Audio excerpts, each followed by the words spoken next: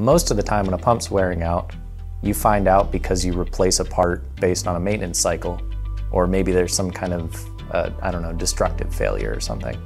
So basically you get to inspect the pump when it's new, and you inspect the pump when you think it's worn out, and you get nothing in between, so you don't really know how it wore out. So that's sort of the motivation behind SLYsight, is now we've attached sensors to continuously monitor the thickness in different locations and to actually try to visualize that wear over time. So far, as part of some of our field trials, what our customers have been seeing is, their actual, the way that their parts are wearing out. And what they've been able to do at some of these sites is actually extend their maintenance cycles, because they're able to see how long their parts are actually lasting. And what it also tells them is when they need to do nose gap adjustments, which that can lead to significant efficiency improvements and increased wear life.